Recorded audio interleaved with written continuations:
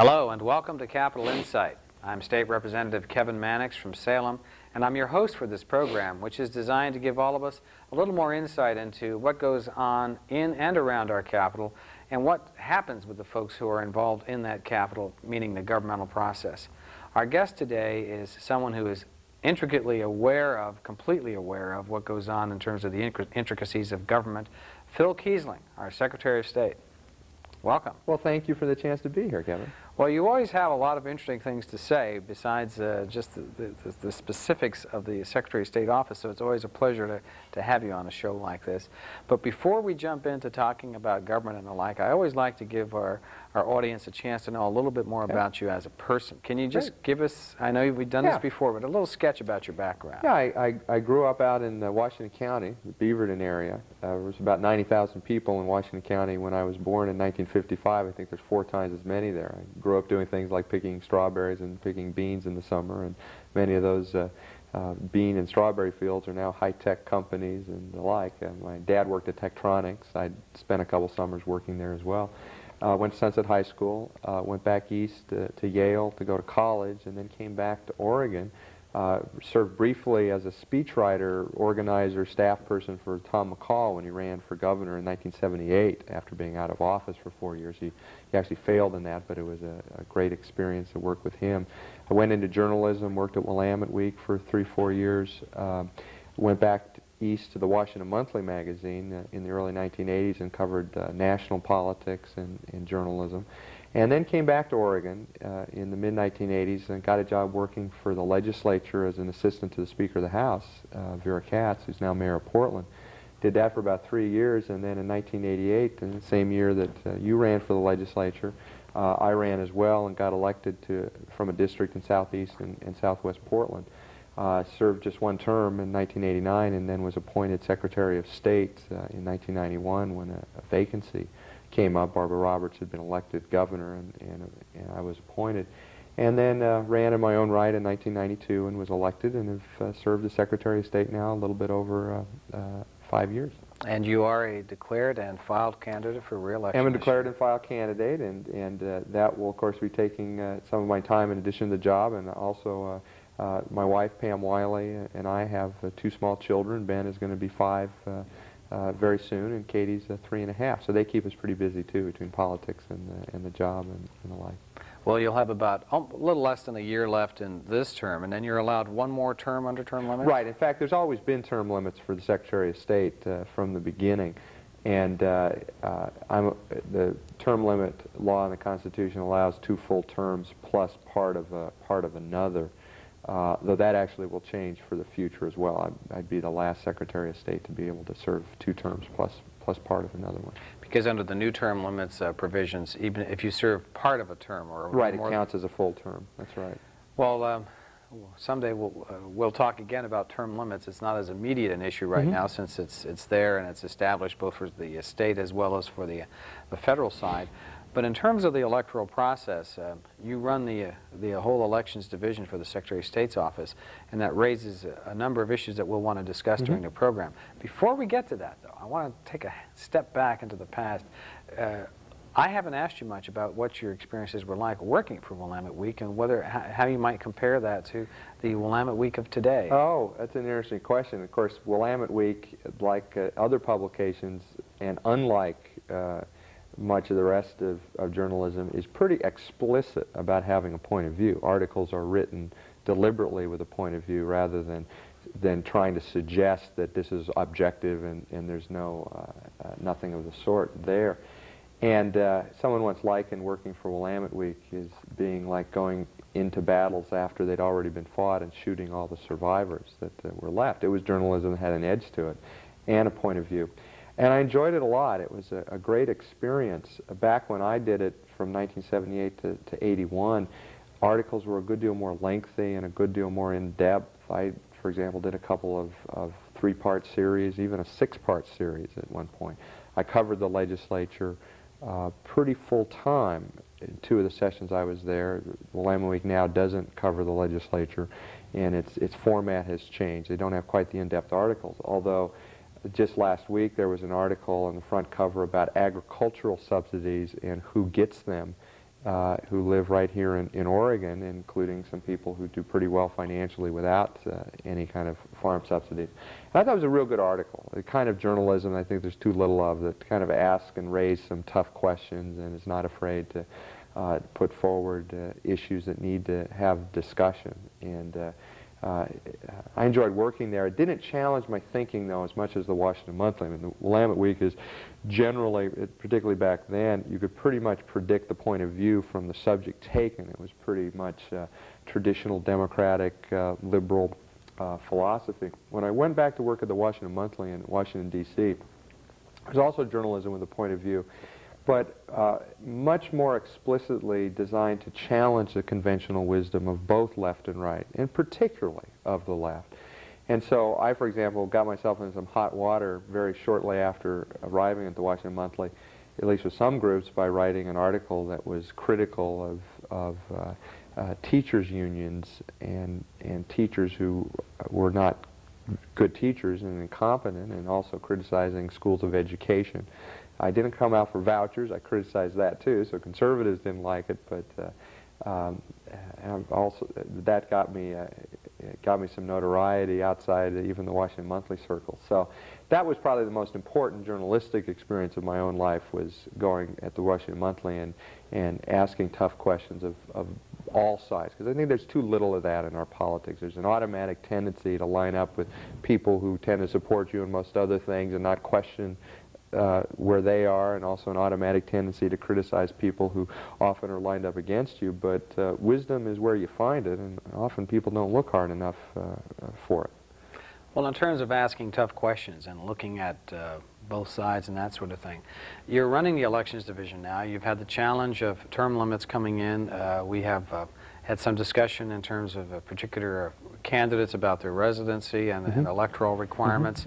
Then we have Measure 9 and campaign finance reform of some sort, depending on one person's reform is another person's draconian change. Sure. How do you feel about the work you've done thus far in the Secretary of State's office, and what tough questions would you ask yourself about the electoral process? If we were switching shoes here, you want me to do your job here, yeah, Kevin? I want you to ask yourself some tough questions about the elections division and where Oregon is going with mail balloting, that sort of thing. In fact, I think you should focus perhaps on campaign finance reform and mail balloting, which are the two hot topics. Well, and that's a good lead-in, because I think that the changes that are coming in Oregon's election system over the next year or two are going to be the most significant we've probably seen in a generation. Now, I've actually been very supportive of both the things that you mentioned, campaign finance reform and voting by mail. Let's talk about vote by mail first. Vote by mail is in effect already here. So many people vote in absentee ballots. In fact, here in Marion County, 60% of all the voters are slated to get absentee ballots for the May 21st election, the primary election, and that's a polling place election by law. We're going to have more people vote through the mail anyway than at the polling place in Marion County, and that trend is just going to accelerate around the state. I think vote by mail is a way to enfranchise people, to make sure that we recognize that lives have changed dramatically in the last few decades. People are busier than ever. Well-motivated, thoughtful voters often run afoul of soccer practice, working late, kids in school, weather. We've certainly had our dose of that over the last couple months. And vote by mail empowers people with what is their right to vote. And the turnout and the dramatic increases we've seen in that, I think, speak volumes about what it does for our process. And I think it's important to get as many people engaged and involved, not just because turnout is better for turnout's sake, because it's not, but because the more people you have involved, the more accountable they are then for whatever decisions are made. They're part of the process. They can't escape responsibility for it, and it is a mutual obligation in a democracy between elected officials and who elects them to make sure that we have the most responsive, accountable government. What about the question of the level of motivation of the voter in this process? That is, are the voters motivated to be informed and involved, Or is it just going to be so easy that you just fill out this ballot and drop it in the mail, same as paying your electric bill? Yeah. Well, first of all, paying your electric bill and voting are two fundamentally different things. One is that you owe somebody money. The other is you're the boss. Let's not forget that the very basic premise of our democracy is it doesn't matter if you're rich or poor, doesn't matter if you live in the country or in the city, doesn't matter if you're a CEO or a homeless person, doesn't matter whether you're 18 years old or 108. Each and every individual has the identical voice in our democracy if they choose to exercise it. Now, this notion that people who vote by mail are somehow not motivated to vote is an absurdity. You have to be motivated to vote. In fact, some of the critics of vote by mail don't like it because they say it's too complicated and people can't, you know, they got to work through everything, open the envelope, sign it, and all that. I think that's a silly argument. But if you don't want to vote, you just simply don't return your ballot. Now let me ask you. Vote by mail rather removes an obstacle to voting that thwarts an increasing number of thoughtful, motivating people. When you stop and think about it, the mechanics of voting haven't changed in a century. We still insist, in effect, that people show up at a particular physical location away from their homes during a fixed number of hours in the middle of a work week, in the middle of a school year. And with more single parents, more double parents with 2 or maybe even 3 jobs between them, people working for themselves, unexpected things come up, just moving around in our current society. That's more and more an obstacle to thoughtful people. And the surveys that have been done comparing who votes by mail versus who votes at the polling place show that there's very little difference between them in their knowledge and in their expressed motivation. In fact, one study showed that people say they're more interested in politics, vote by mail only. Those are motivated voters. Now, let me ask you, though, in third world countries, they still run elections several days in sequence. Over time, I don't know if in Oregon we ever did that because of the lack of transportation, or if we expected people to show up even in covered wagon days at a particular place and for a particular time frame. If we're talking about accessibility to the ballot, separate from the vote by mail issue, what about moving elections to holidays or to Sundays? Well, I'm still waiting. You know, if the Congress of the United States wants to move elections to Saturday and Sundays and do all that, well, as I said, I'm still waiting. We can continue to wait. There was a time, in fact, when Election Day was considered a quasi-holiday by many folks, that was the day set aside for purposes of traveling to the polls, and we don't seem to have that anymore. Well, and it's not. And I understand the community ritual of voting. I'll miss that. I really will. I like taking my 4 and my 3-year-old down to the school and casting a ballot. You kind of feel part of that. But you know, I think we've got to be careful not to confuse a particular mechanic of democracy with what its essence is. The essence of democracy isn't the standing in line and casting a ballot. That's the form that it may take for people. It's the thinking and acting. The thinking, the acting, the discussion you have ahead of time. And we obviously have real problems with that. We need to do a lot better job educating people. I'm appalled at the ignorance, and it starts with our young people, but it goes all the way through our adults about the basics of the civics process. It's not just knowing the name of your congresspeople. Actually, most motivated voters don't know that now. But even more importantly, how bills become law, how you lobby a legislator, the role that you play in this larger democratic society. But let's address the root of that. Let's not pretend that we're going to make these great inroads and we will, you know, have this bulwark of defense by insisting on clinging to a century-old mechanic of how we actually cast a ballot. Let me ask you some more questions about that. If this were Illinois, and our capital was, well, if this were Illinois and we were dealing with Illinois-type politics, would you be advocating vote by mail? You know, I would, because I've gotten to understand what makes vote by mail work. And I didn't really understand that when I was in the legislature. In fact, when I voted against a vote by mail bill in 1989. Each and every signature on a vote by mail envelope is checked against the original that's in the county courthouse. That is not a protection and safeguard that is in place with a polling place election. In fact, Priscilla Southwell, who's a professor of political science at the University of Oregon, is actually supportive of vote by mail, in part because she recalls growing up in Chicago and having her father go to the polling place one afternoon and was informed that he'd already voted. Well, he hadn't. Someone had impersonated him, and maybe in collusion with the election board workers. But he was finally allowed to vote, but there was no way to retrieve the ersatz ballot that came in. And, you know, fraud is always a potential problem in any election system. But the protection and safeguards we've built in Oregon, I think, have worked time and time again. And I want you to understand, the distinction I was making is I think Oregon has got very honest politics. Right. And Chicago and the whole state of Illinois still have what, by my standards, are questionable politics. But what's the dishonesty is the issue. I mean, when you stop and think about how you, if you want to commit vote fraud, and if there's an atmosphere to allow you to do it, you don't do it by going around and risking, if you get caught one time, a felony conviction, vote by vote by vote by vote by vote. I mean, election fraud, if you go through American history and look at what's been successful, what people have tried, have usually involved fraud through centralized systems. You rig the ballot counting machines, you rig the, you know, with the registrars in cahoots to let ghost people end up voting. And it's that level of fraud. And that's not a vote by mail versus a polling place issue. That's much deeper and much more systematic. And there's a further answer for Oregonians, which is, well, we don't have to design the system for Illinois. We're designing a system for Oregon, and let's deal with our system and let them argue out their own problems in their communities. But why not we do it right for ourselves, which is what you're talking about. And we have proven it over and over again. In fact, this last presidential primary was fascinating to me. It was a snooze. I mean, my goodness. Bob Dole came out here for half a day. That was it. Won a single TV ad, won a single radio ad. I never got a flyer. We had a higher turnout than any other state that has held a presidential primary up to this date. The highest. And it was a mail ballot. It was a mail ballot. I shudder to think what it would have been if it had been a polling place election. But in many other states, the turnout was all at 20 or 30%. And this is, of course, for choosing a nominee who could be the next president of the United States. Let's pause for a moment. I'll mention to our audience that you're with us on Capital Insight. I'm Representative Kevin Mannix from Salem, and I'm your host for this program. Our guest today is our Secretary of State, Phil Keisling. We've been talking about elections. We'll be talking about a lot more in a moment.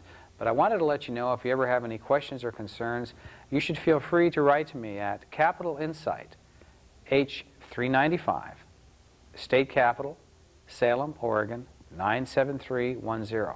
We're always happy to hear from you. Well, turning back to our guest, Phil Keisling, I don't want to get us too hung up on vote by mail because there's so much more going on that you're involved in. And let's talk about campaign finance reform and the non-reforms by the legislature over the years as opposed to Measure 9, which is a very draconian reform in the view of many. But also it brought about some necessary change when the political leaders weren't willing to do something. And that's Tell us a little about That's a very good point. You know, between 1975 and 1994, stretch of 10 legislative sessions, there was absolutely no significant legislation enacted on campaign finance reform. Voters told people in polls and other ways that the issue mattered to them. Races were rapidly escalating in cost, tenfold increase in what it took on average to run for the legislature, and particularly open seats where the incumbent left or decided not to run again. Seats going for $100,000, $150,000 to wage a successful campaign. And yet there was a kind of a charade that went on.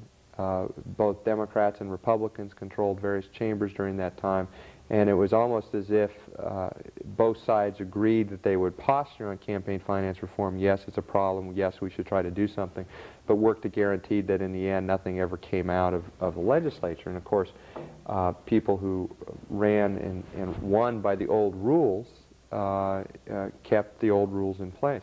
Voters finally rebelled and did so very strongly. Measure 9 got on the ballot. It passed in every single county in Oregon, the only initiative that did. And we went from having no limits at all, being one of the few states where you could give literally $1 million to someone running for the legislature or statewide office, to a state with now some of the strictest contribution limits in place. Only $100 for a legislative candidate, $500 for a statewide candidate. PACs limited the same amount, and no corporate or labor union contributions, which is actually the rule that's been in place at the federal level for quite some time. So the ball game has changed profoundly with campaign finance reform. Now you feel pretty good about this. Well, I supported it. I'd gotten to the point, it was stricter than the bills I had introduced, but at a certain point, if the legislature doesn't do anything, the people hit them across the head with a 2x4. Now before we went on camera, camera, listen up, we need to do something. And doesn't that make you feel good about the populist initiative process? Well, I actually been a supporter of the initiative process, Kevin. I've been more sympathetic to it than many. I think it needs some changes, and I've particularly targeted the role of the paid signature gathering with the bounty method and the constitutional amendment aspect of it. And I think we're too quick to amend the Constitution, and we ought to be focusing our energy more on statutory changes. But Measure 9 is actually perhaps one of, if not the best example from the last cycle of why you need an initiative process. Because here's legislators, all of whom got there by the old rules, ignoring the clamor from the public to change those rules, and finally the public rising up after 10 sessions of inaction and enacting something. Now, a lot of people now think that it's too harsh, the limits are too strict. But they can always revisit that because it's statutory. Exactly. And I think if you give it a chance to work, and we'll see what kind of changes occur. A lot of people said, oh, people aren't going to run for office now because these limits are too strict. Well, we just got done with filing day, and practically the same number of people filed for the various offices as did in the previous cycle. Although this isn't a campaign program, you and I are both running. We happen to both be on the ballot, and I actually have no problem abiding by the limits. In fact, when I ran in 1992, I almost out of necessity had to raise money from a lot of different people. I raised money, I think, from about 2,000 individuals when I ran for Secretary of State in 1992. And that's what the premium is going to be placed on. What Measure 9 does is on a fundamental level, is that under the old system, you could gain the money you needed to get your message out to voters in a reasonable way by going to a relative handful of political action committees and maybe very large donors that could give a lot of money. And if you got their support, that would translate into being able to run a campaign.